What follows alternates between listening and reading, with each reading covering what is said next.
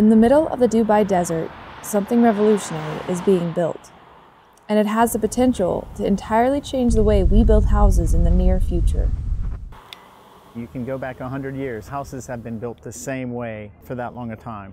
What we're proposing with the Future House is a new way to build and a new way to live. Floor has to be done. This is Joe Wheeler, a professor of architecture at Virginia Tech on a twofold mission. His theory is that prefabricated modular homes are the next wave in housing construction. He plans to prove it by building a smart, energy-efficient solar home in the heat of the desert. In charge of the floors. I'm going to be in charge of cleanup ahead of them. So what we're doing with Future House is we're proposing a product that is manufactured. It involves 18 cartridges. 8 of those cartridges are the main components of the home. The kitchen, the 2 bathrooms, a home office wall, a living room wall, a bedroom wall. These cartridges are set into place. A spine cartridge will drop down and interconnect all of those components and tie those components to a mechanical room, which has the electrical systems. You complete these cartridge components, you wrap them up, you deliver them to a site, you set them into place, you connect them like Legos. You've got a working, functional, smart house immediately, instantaneously. Wheeler's proof of concept comes in the form of Future House. Virginia Tech engineering and architecture students and faculty spent the past 2 years envisioning, designing, and fabricating a 900 square foot house in preparation for the inaugural Solar Decathlon Middle East. After efficiently shipping the house on 5 43-foot long trailers across 7,286 miles, the lone American team is here to assemble the house and to prove it's a viable way to live and build. Final one? Final one. Final one, okay. The competition is kind of 2 parts. So there's the construction of the house, and we have to finish and complete this house, but then there's also the whole contest period. So that's the things that show that our house is working and that it's the most sustainable house in the world. It's the best solar panels in the world. And so we have to do all these tasks like wash dishes, wash clothes, boil water, get our oven to a certain temperature, have a refrigerator in a certain temperature. The competition rulebook itself is 153 pages long. But if the Virginia Tech team can outperform the 14 other selected competitors, they stand to show that the future of housing has arrived and that it beat the odds to get here.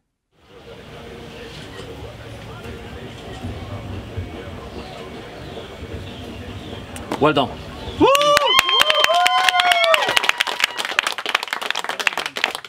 This has been an opportunity for us to bring to kind of the future, the present state, decades of research, all in this house. We lost this building about 1.5 years ago. We lost all of our research, and this team right here rebuilt this thing in 6 months. It's absolutely unbelievable, you guys. And I know I haven't been letting you have breakfast or do laundry, but I mean, this is amazing what you guys have pulled off. So, about 1.5 years ago, a fire struck one of our buildings on campus. It was our research facility that housed 5 years of prototypes, smart, beautiful projects, in 1 hour destroyed. And I was kind of at a loss. What do we do now? I remember I was like walking across the drill field and just all the tears started coming down. I was pretty devastated, and then Joe that same day was like, we're gonna rebuild, it's gonna be great, it's gonna be even better. And I remember I was a little upset with Joe. I was like, Joe, stop, I wanna be sad. Like I don't wanna talk about it, I don't wanna think about what's next, I just wanna be sad. And it really was the fuel though to get us going, I think. It really gave us a direction when we lost everything. We were like, okay, well then we're not gonna keep with some of those ideas that we thought about, and we're not gonna keep with some of the more, they're in the past, you know, like this is the Future House. Future House revolutionizes the home building process. Traditionally, workers arrive on site with materials and spend months constructing the home and installing plumbing and electricity. Instead, Future House, which took the team less than 2 days to erect in Dubai, can be packaged in easy-to-ship cartridges complete with the walls, floors, ceilings, wiring, plumbing, and finishes in each cartridge.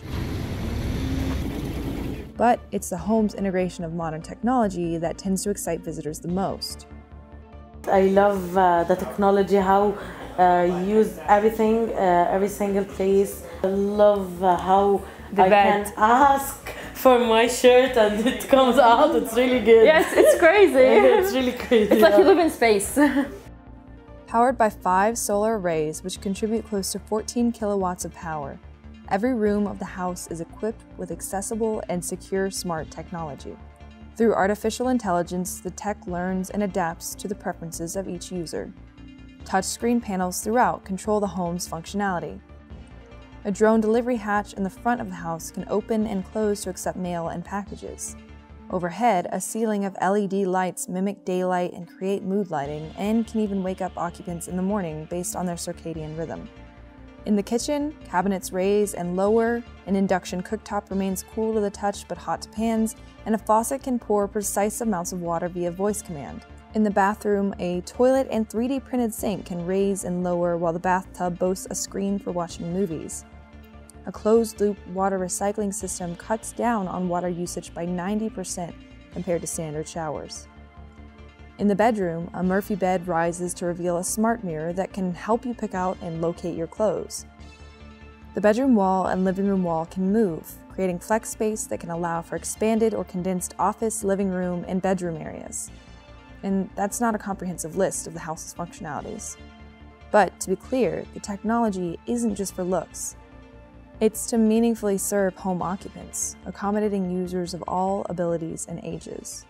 And they did a lot of their due diligence on the front end to make sure that, all right, these like ooh and ah features had a function. So like the smart mirror, you know, that's a big one that he'll be like, that's so lazy. What, it tracks my clothes and it kicks open a door? That's ridiculous. But as I tell the people, like, it's not for someone my age. It's not someone when they're 60s, more than likely. It's for when you are 70s to 90s. It just helps the home kind of streamline certain operations. And so a lot of these functions that seem just kind of flashy, maybe kitschy on the surface, really do have a deeper purpose and function that is aimed for usability.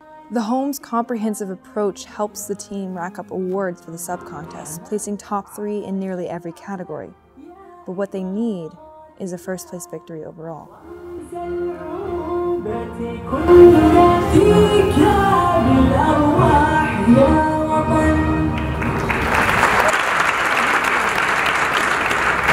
In the third place, cross those fingers, the winner is FutureHAUS.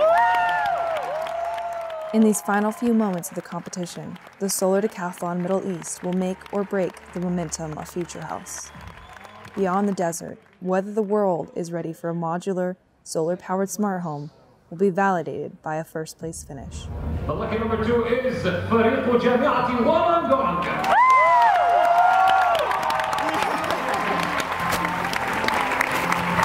For the odd number lovers, the winner in the first place, الفائز بالمركز الأول هو Virginia Tech.